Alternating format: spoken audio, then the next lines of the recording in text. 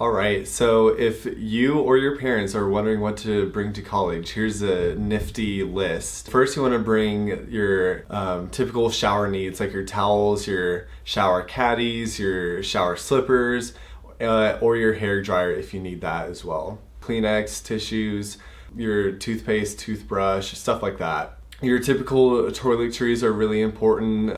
Don't forget your pillows, sheets, blankets, and comforters, laundry detergent, and basket. Also, knowing how to do laundry is pretty important as well. Don't forget your clothing hangers, your ironing board, and your iron.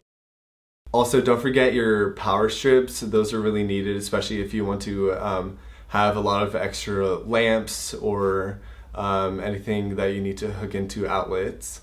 Another piece of advice I would give is to bring a set of professional attire just in case you have any interviews early on in your first semester here. Your storage containers are really necessary, especially if you want to have a lot of food, typical eating utensils, silverware, stuff like that.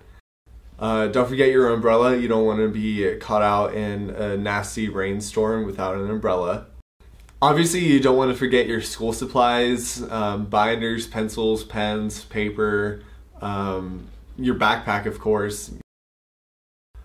Alright, so here's a list of what not to bring to campus.